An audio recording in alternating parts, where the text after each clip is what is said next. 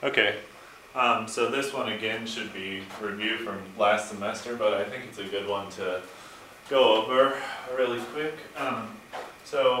We can think of these two reactions, and ask ourselves, we'll compare them, and ask ourselves which one would you think would be the faster SN1 reaction? Would it be the top one here or the bottom one here?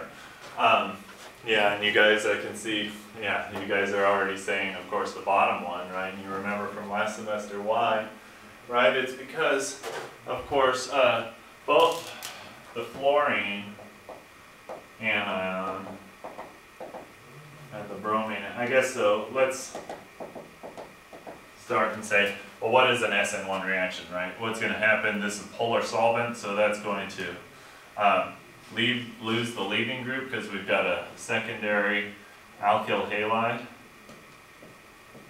And the mechanism, of course, would be very similar for this one. It's just the F instead of the Br. And what we would make, effectively, is this secondary carbocation. Okay, so that intermediate there. And it's going to be the same intermediate, well, let's draw it over here, for both of these ions, or for both of these reactions. So that's secondary carbocation.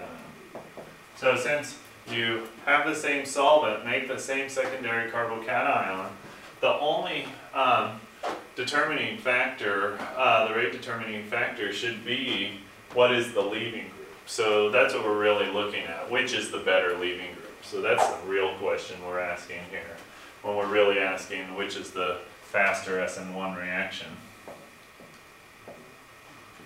So which is the better leaving group? Well, they both have a -1 charge. So that's what you're really looking at as, well, you got to compare their charge. It's the same charge. So now we've got to compare something else. Well, we got to think, well, the fluorine is very small relative to this huge bromine.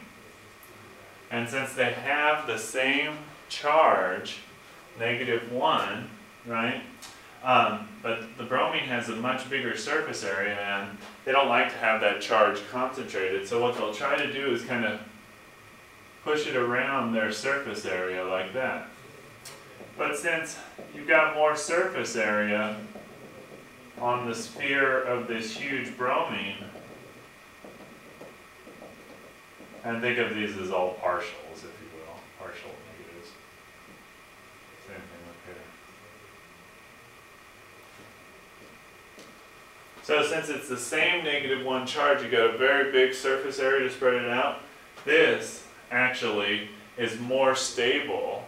The bromine anion is more stable as by itself than the fluorine is.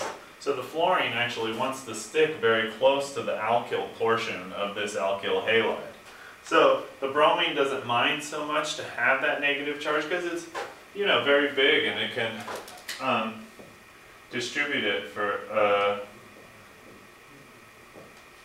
around its surface area, and the fluorine can't do it as well. So that's really what you're looking at, is the size of the leaving group. So since the size of the leaving group is much bigger in bromine, it's going to be the faster SN1 reaction. So let's just, to finish it off, just write that. Which one's the faster?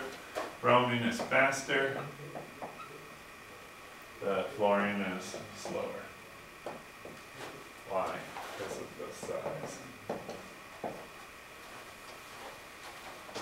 Okay, but makes sense, right? Okay, cool.